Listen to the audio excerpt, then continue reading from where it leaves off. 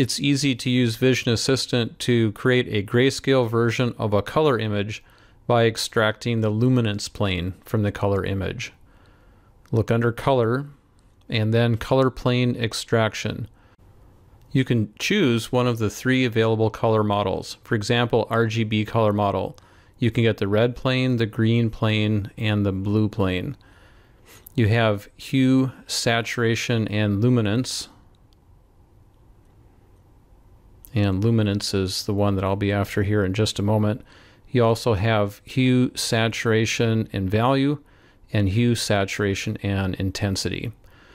There are some subtle differences between value, intensity, and luminance.